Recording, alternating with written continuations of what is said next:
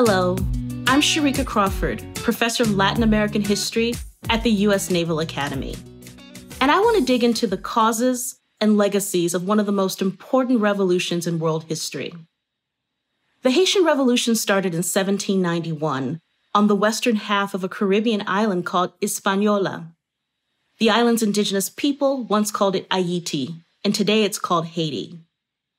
Here, the French colony of Saint Domingue was France's most lucrative colony, producing 60% of the world's coffee and half of its sugar.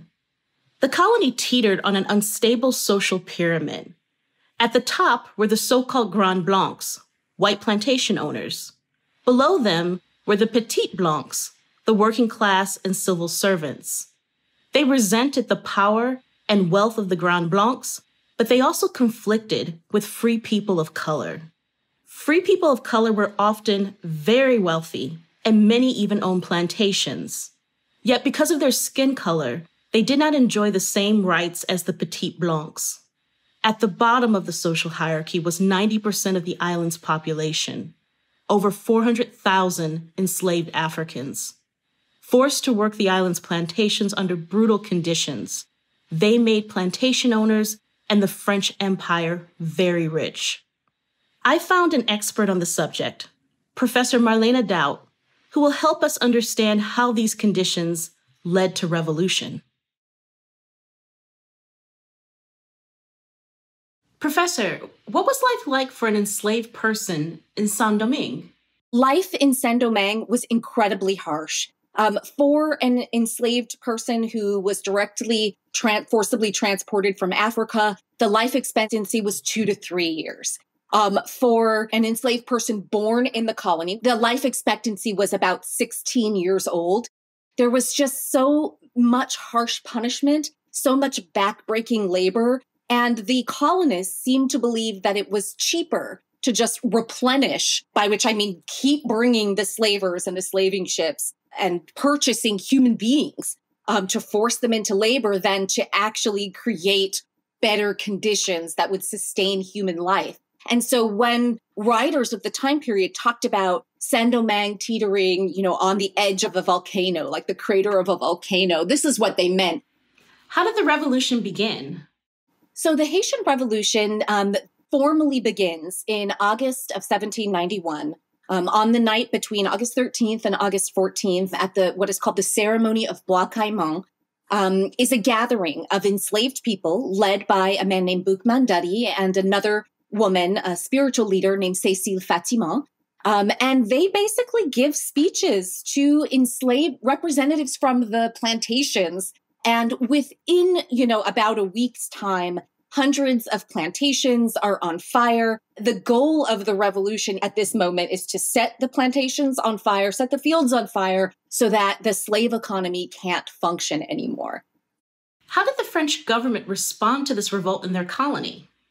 So the French newspapers start printing these kind of sensational and salacious tales of Black people cutting white people's heads off, killing their masters. What is really interesting is that in the early days of the revolution, it really wasn't about killing masters, and it really wasn't about hand-to-hand combat. It was, again, about disrupting the slave economy by making it impossible for it to function if everything is on fire. Of course, planters defend themselves. Some of them flee to the mountains. Many of them flee to the United States, to Cuba, to Jamaica. So many of them went to New Orleans. And so the French respond by sending ships. They send their army to sort of calm things down. They send 3 commissioners initially. Those commissioners are unsuccessful. They can't quell the fires.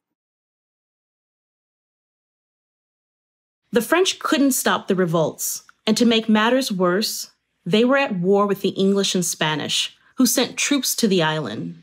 Amid all the fighting, a formerly enslaved man named Toussaint L'Ouverture emerged as one of the revolution's leaders. He allied himself with the Spanish and won victories against the French. But in February 1794, recognizing that they were losing their colony, the French National Assembly abolished slavery. In response, L'Ouverture allied himself with France, forcing the Spanish army to retreat. With their freedom won, many revolutionaries now identified as French citizens. They sent leaders to represent them at the National Assembly in Paris. Leaders like Louverture played a huge role in the success of the Haitian Revolution. He was a brilliant general and politician, playing three empires against each other. His army was aided by the mountainous geography of the island and the spread of diseases like yellow fever, which devastated the French, Spanish, and British troops. Most people fighting in this revolution were enslaved Africans and their descendants.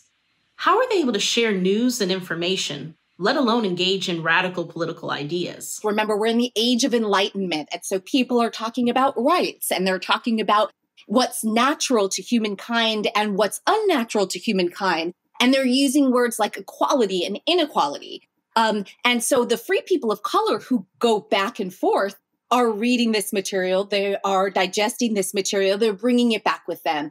And there's sailors on ships. There's the slave traders as well, who sometimes bring newspapers. And the very, very interesting thing about how news circulates is that enslaved people were great at reading between the lines. Among the enslaved themselves, they also had Haitian Creole religion, and they also had the Vodou religion, in which they could be communicating by basically practicing spirituality.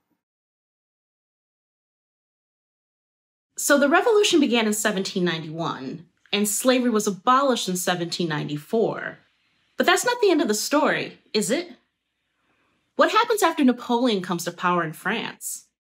By the time Napoleon rises to power in 1799, he has a formidable enemy in Toussaint Louverture, who essentially controls the entire island. After Toussaint Louverture rises to power, Napoleon definitely understands him as a rival, so he sends his brother-in-law to the island with what is called the Leclerc expedition. And from Toussaint's perspective, this expedition with 20,000 French troops is not a peaceful expedition.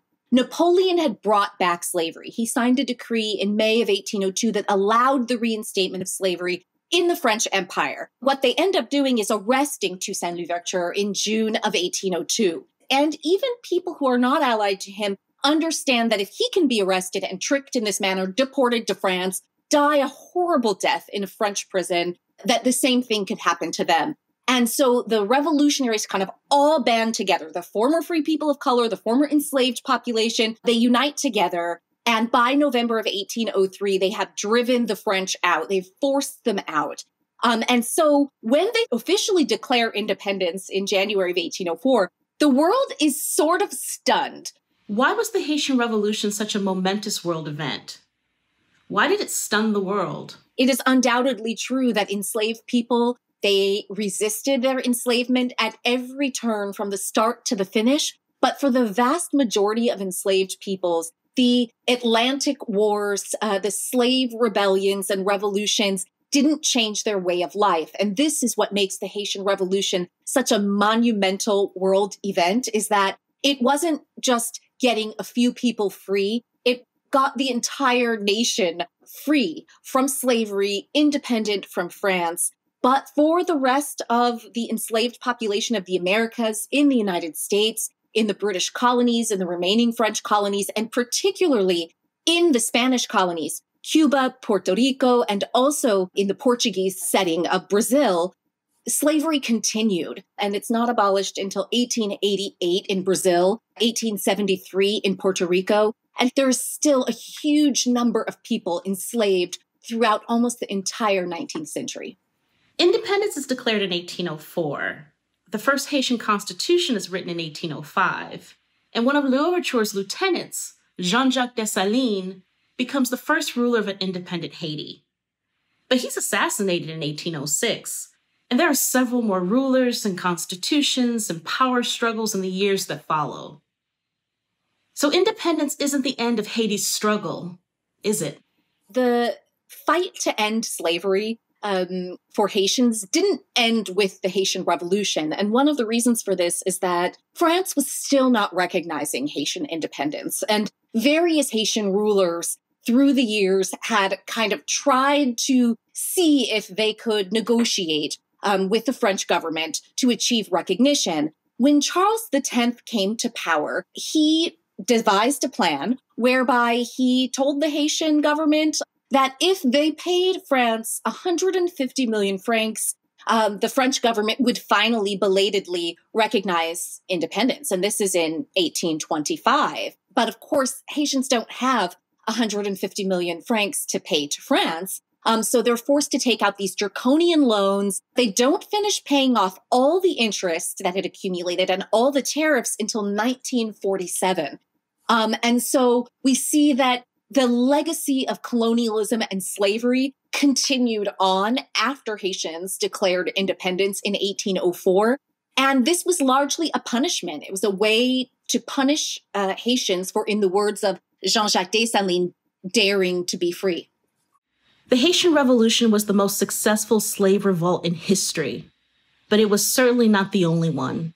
As Professor Doubt has argued, this period, which is often called an age of revolutions, was also an age of slavery.